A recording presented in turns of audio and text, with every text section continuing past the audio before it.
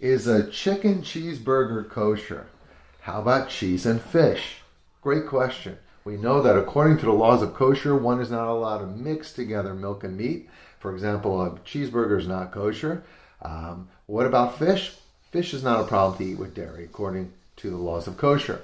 How about chicken? Well, biblically, it's okay. The rabbis, however, made chicken in the category of meat for the laws of kosher, so we don't mix chicken and dairy together because chicken is so similar to meat.